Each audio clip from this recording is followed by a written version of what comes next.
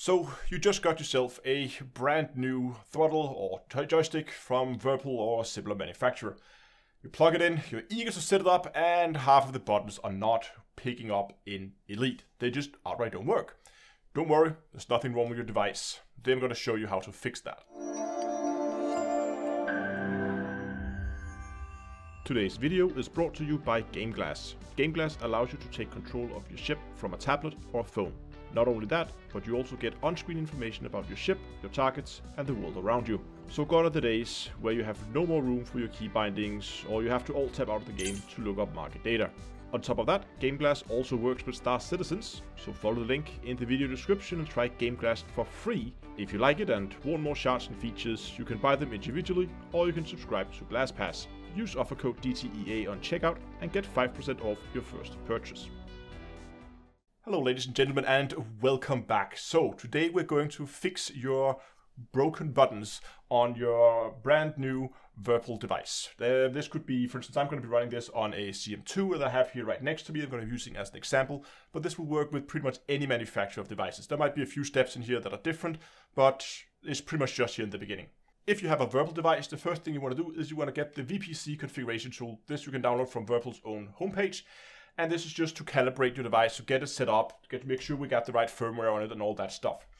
I've of course already set up mine, but I'm just going to show you the steps. What you're going to do is, first of all, make sure this is not set to light, but this is set to pro. This is going to help you a lot later. And also make sure before you fire up the software that you only have one Virpil device plugged in to your computer when you start the software. It's going to send you a warning message if you have more than one. So just one. If you're prompted with multiple devices, just do this twice, once for each device. So I'm going to pick up my throttle from up here. It says here it is a CM2 throttle, as you can see here. First, I'm going to head down here to the Profiles menu, and I'm going to select the base of my throttle. In my case, this is this one here. If you have any grip or modifications, for instance, that could be the little, like, I'm going to set this to like whatever you have on the side of the throttle. Put that in there, and then I'm just going to click Create New Profile. This is going to load the new profile onto the to the device, and we can then go ahead and configure it. Once the new profile has been loaded and been re-imported into, it should do this automatically. Just give it a few seconds. We now go ahead and you can like change LED colors if you want to do that. But more importantly, we can go over here to the buttons, and you can now begin basically just like smashing buttons on your new HOTAS. And you can see they should each light up here with different colors on the menu down here. And this is an easy way for you to verify that in fact every single input on this is working. So if you're in doubt whether there's a broken wire or something in there, then you can go in here and verify it. If you have an input that does not light up when you press it here, just light up in here, then you do have a broken input, and then you need to get in contact with Virpil support to get them to fix it. But I've never heard of that being the issue. It's much more likely it's the next thing we'll go and look. But first, we just quickly want to show you how to calibrate the axis, because we create a new profile, so we need to do that. So go over here to the axis, click on Calibrate Axis, and you can see these are jumping all over the place. So just take every single analog input that you have and just like move the throttle all the way down and all the way up so that the software knows what the ranges are for your device. I'm just going to do this for all my inputs, and you can see as I do so, they all fall to rest, and now they should reach max as whatever slider reaches max and mean will reach mean, which it does, so that's nice. Once you're done with that, just click Save Calibration to Profile. That's going to write your new calibration, and your device is now calibrated. So now I just want to show you why Elite is not picking up your devices. And that's because it's using the Windows built-in like device detection, like game controller basically. You can see here I have a VJoy here. We're going to come back to that in a second. But we're going to go and take the CM2, which I have here. And if I click Properties, we get the Windows panel up, and now again I can move my axis around and I can verify that everything is working. But you will most likely notice there are only 32 inputs, and that's the problem. The Windows controller only supports up to 32 inputs per device. This is grossly outdated, and there are more modern ways of doing this, which is used in games like, I know, Squadron, for instance, can definitely support more than 32. I think it supports up to 128 inputs per device, which should be more than enough for anything that you have. So that's why it's not working, basically, because Elite is using this Windows built-in thing to detect inputs, and they only support up to 32 devices, or 32 button inputs per device. So let's go ahead and let's fix that. Now, to do that, you're going to need a piece of software. It's going to need two pieces of software. One called Joystick Gremlin, and the other one, if we head over here to the Quick Start Guide, is going to be VJoy. So we can click VJoy here. It's going to send us to the download page, and you can similarly click Joystick Gremlin here, and it's also going to send you to the download page of that. So get the latest version and install VJoy first, and then install Joystick Gremlin afterwards. Once both has been installed, you can go down here and we can go and search up VJoy. And what you're looking for is the one called Configure VJoy. There are multiple different software packages included in this. You just need the one called Configure VJoy. So we're going to open that up. What VJoy does is it allows you to create virtual joysticks. Now, we know that the first 32 buttons are already working on the device. And the device I have, for instance, has 60 button inputs. So that means I'm only 30 inputs short, and I can have 32 per device, so I just need one additional device.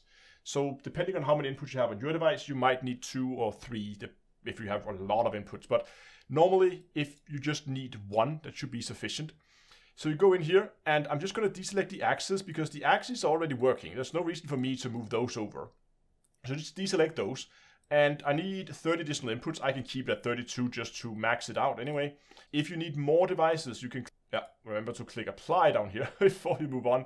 And if you need more devices, just click over here to the next tab and click add device. And you can do that with up to 16 virtual joysticks. That should be more than enough for anybody's need.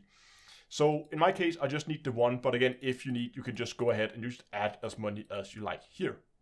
So we're going to open up Joystick Gremlin now, and we're just going to make sure we click New Profile, and then we're just going to save the profile. I'm just going to call this one for Demo. You can see I have a profile here I made when I was testing this, but we're just going to call this Demo and save that. Now you can see here that it has already picked up the CM2 throttle here, and we can see we have all the different buttons here. And if you click a button, if I click this one, for instance, this is button 4.